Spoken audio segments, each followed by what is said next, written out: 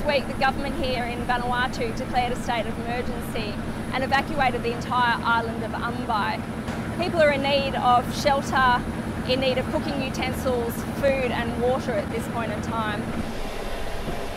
C-17 is perfect for this role because we've got a short airfield here, it's very narrow, but we got enough fuel on board to come here and go back to Brisbane tonight, as well as to bring a lot of supplies in one hit for them.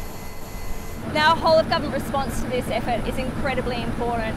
The Department of Foreign Affairs and Trade is working closely with the Australian Defence Force and of course the government of Vanuatu at the national level and the provincial authorities to ensure that we get this humanitarian assistance to those most in need.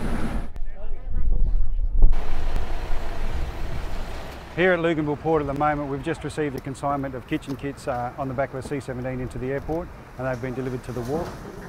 The RAAF support's been almost invaluable. They've flown 5 or 6 sorties now of C-17 with many pallets have come in of stores, kitchen kits, shelters. The ship's company of HMAS Huon have been busy moving the humanitarian aid that's been flown in by the Air Force into the local airport and then moving it into the warehouse ready for distribution, and they've been doing that in conjunction with other Air Force members and also with the locals from around the area. Huon was coming here already as a port visit, so fortuitous that the timing just worked out for Huon. They've been absolutely fantastic in jumping in and helping us out wherever they can. You can't meet a more friendly nation of people, so everybody's really happy to be helping out as much as they can.